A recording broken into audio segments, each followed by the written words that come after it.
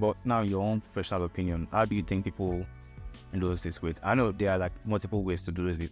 There's calorie deficit, yeah. First, you need to understand what the trigger is.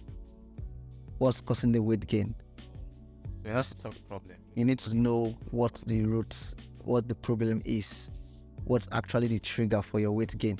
You see, sometimes you might be working with a female client and you might find out that she has this PCOS stuff, and it's a kind of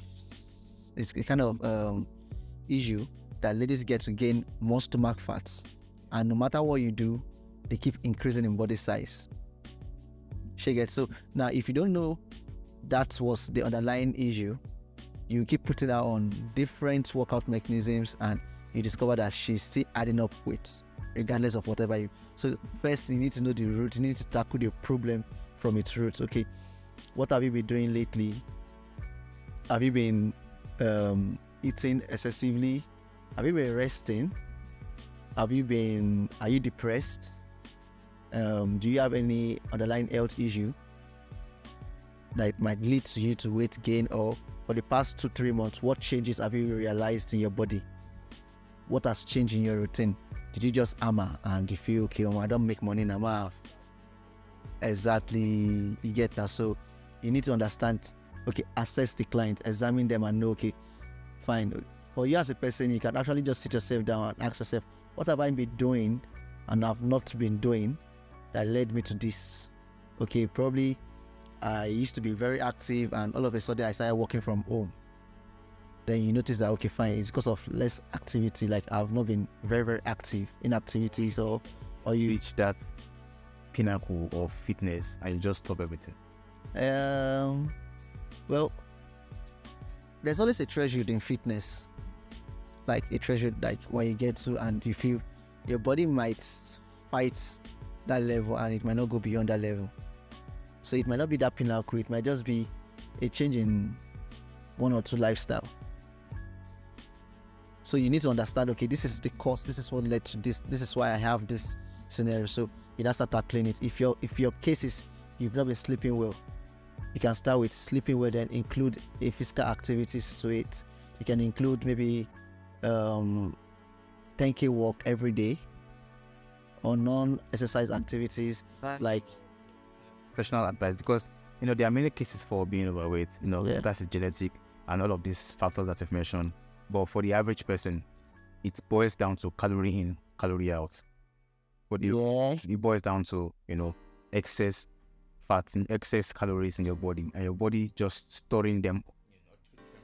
And that's when it has to do with people that how will I put it? People that have been like they've been eating, and people that are actually having this issue of eating more than or burning less than they consume. That's those that majorly those that work indoor, that don't go out at all, and they're always indoor, and they keep eating.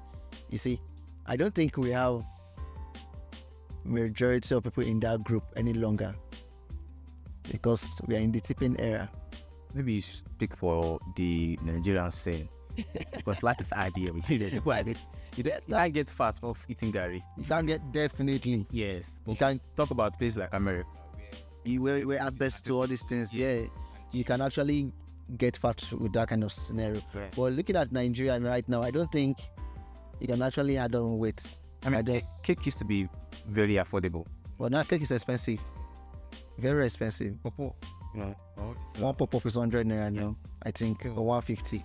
Yesterday I was walking and I was passing through a store, and this boy was ranting to his mom, I think probably age 4, and was like, "Mommy, you're giving me 500 naira to school. What can 500 naira buy?" And mom was like, "You buy egg roll and you buy water." And I was like, "One egg roll is 500 naira now, mommy." And I was like, "Wow, one egg roll 500 naira. Okay." I remember. You go ball now. You go see if you carry 200 naira to school, then 500 guy, you will ball. You feed half of your class. Crazy. You feed half of your class. Slightly. You tell them buy rice. But now 500 naira is crazy. Yeah. And he's saying the right thing, because if you want to even buy one bottle of Coke, it's 450. You can't even buy. There's no biscuit of 15 naira. So to get fat in Nigeria is It's even hard to be fat in Nigeria now. Like even if you are fat now, you should be investigating you. Like, why are you fat? Waiting the chop. What is your account like? Why are you fat? Because it's crazy. Why are you fat? Why are you fat? So basically, yeah, if we are going by calorie in, calorie out, I feel first you need to definitely be on a calorie deficit. And the very good way of being on a calorie deficit is like you staying on removing 500 calories from your daily consumption.